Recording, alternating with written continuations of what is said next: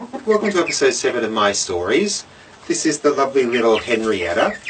Henrietta's just waiting at the moment because she's going off to have surgery shortly. Henrietta, of course, came from a cage-free barn where she was laying over 300 eggs a year. Normally what we're able to do with these chickens is actually stop them laying, which tends to make them a lot better.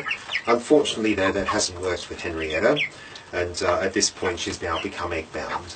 So she'll be going off to surgery in a couple of days. It's very, very expensive surgery because we're so very small and tiny, and they need very, very specific equipment to be able to deal with such small little bodies. But we've had quite good success with the surgeries in the past, so we're sure that she'll come back much better. But you can probably see how incredibly skinny she is because, of course, all the nutrition that she's taking into her body just disappears into all of that egg production. So this is really what we have to do now to keep her better. But again, we'll be keeping you updated on Henrietta as well. Thanks again for your support, and we look forward to catching up with you next time.